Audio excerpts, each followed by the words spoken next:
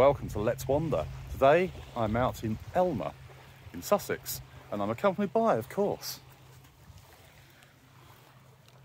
shy Lyla and beautiful Buddy. And we're going to explore the beach. There's lots of little crustaceans or mollusks and things like that to have a look at, and lots of nice looking fancy birds. We're not far from Pagham where we were in the last show. It's just over the other side of there. I'll swing this around in a minute and you'll be able to see where we were the other week. Yeah, this is going to be a really good one. So, with all this being said, let's wander. That's Pagham off there in the distance, Selsey Bill. There's, might be able to just make out Butlins over there, Bognor Regis.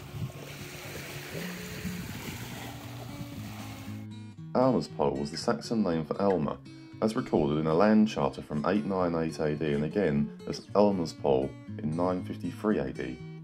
Elmer comes from the Old English ale or eel and mere, meaning pool.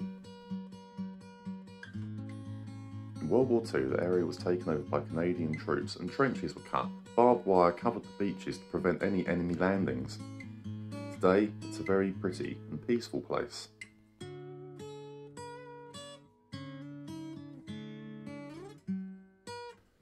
The sands are home to many varieties of crustaceans, mollusks and many various species of birds.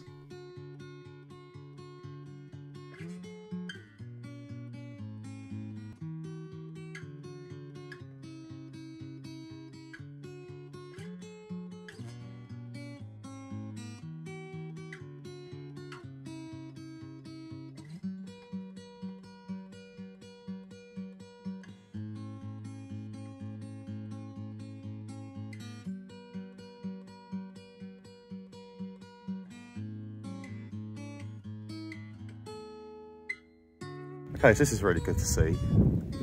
Look at these periwinkles. Are they periwinkles? Or periwinkles? No, periwinkles are the ones when you chop chilies and then you go to the toilet without washing your hands, isn't it? Or is that periwinkles? There's hundreds of them in here. It's a one you can actually forage and eat, but to be fair, I've never been able to bring myself to eat one. They look like snot.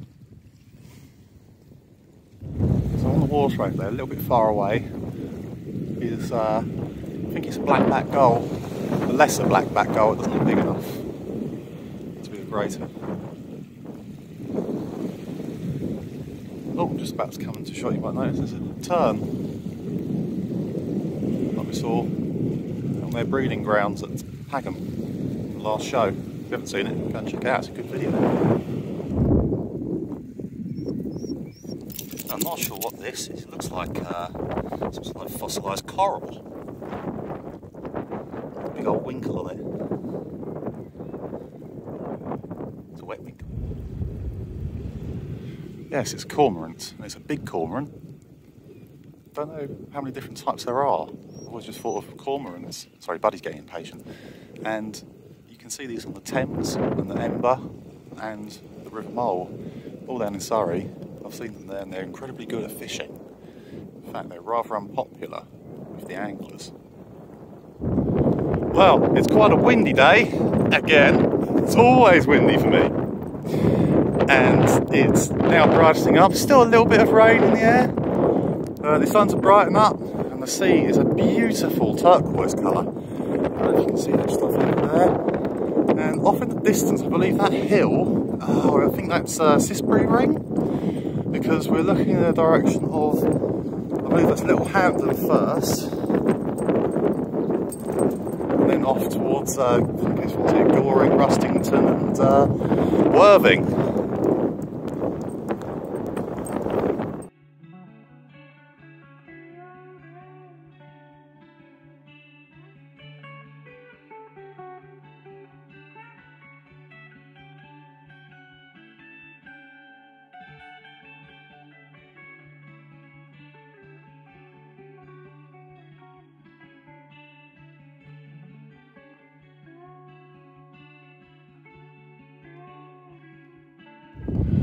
There's a crow parent there with its crow babies, crowlings, baby crows. They want food. Looks like seafood's on the menu tonight. seafood. So here we've got these old remains of something. I mean, I was going to say breakers or sea defences from something. I wonder if it could actually be from when this whole stretch of the coastline was just covered in fishing ports. You see a lot of this when you go to Rye as well, the beach there. So here, just underneath Lila's nose, I found a slipper limpet. Oh, I won't disturb it, but you can see there's 1, 2, 3 slipper limpets, and they stack up. They'll keep going and going and going and going until they make a little arc.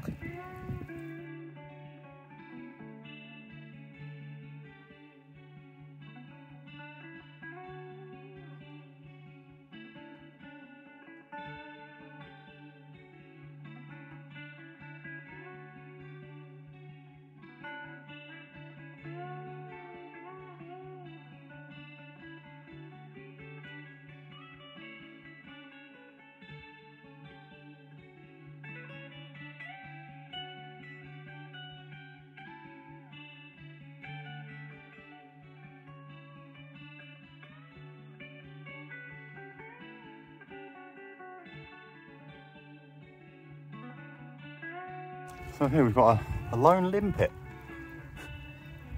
There's a little winkle there. Another little winkle. I wonder what these are. Some sort of poppy. These little bugs really like it. Maybe they're getting the water out of it or something. There's something around here the dogs really like the smell of too. Lila's on. Hi, Lyla. Lyla, you can pull me over, darling. Come on, back here. That's his buddy. Hang on, highlight for something. I don't know what they've heard or smelt. There is a great big farmer's field over here. So it's got a wheat crop in it. Still green at the moment, obviously. I think we're actually quite close to climping. Lots of valerian there. But, I'm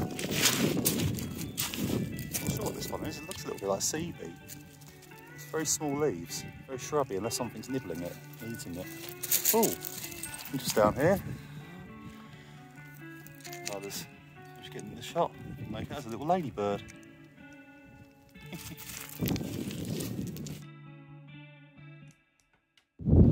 Okay, so you might be able to see just off past the piece of land that's sticking out, you might be able to see a haze. In fact, I can just about make it out, and there's the Seven Sisters. I can just see the white of the cliffs, and that bit there must be Lewis or Brighton, I'm guessing. I can just about see, hovering above it, what I believe is the I-360 tower at Brighton. So Brighton's another place that we've really got to get to some point. It's just going to be an expensive one, so we've got to save up some money for that. Commonly found by the sea, growing quite well, is I believe this is tamarisk. Fans of Belinda Blinks might remember an episode called The Tamarisk Flute.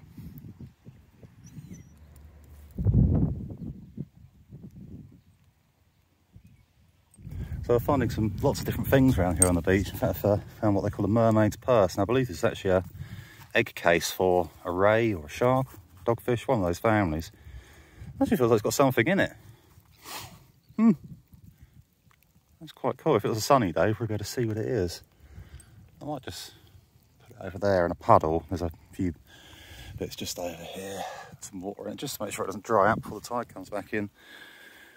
So, you know, good for these things to survive, because, you know, when you catch them later on in life, they're tasty. Sorry, vegans. Yeah, just chuck the mermaid's purse. It has something in it in the water. It's more in a mermaid's purse than I've got. Check out the Patreon page. So typically the sun's decided it's going to come out just as we're heading back. I don't know if you can make it out, but off in the distance there, that's Selsey Bill, and just beyond it in the haze, there's the Isle of Wight. It's amazing you can see that from all this way out on a day like today, but if I just pan around, look at this. Look how it's turned out now we're finished. Oh, my buddy's going for a bark. Yeah, that's why we can't let you off, mate. Let's go. Are you feeling silly, buddy? You're feeling silly? You got inside that ear hole too. Buddy, go on, do your zoomies. Do a zoomies. Do a zoomies.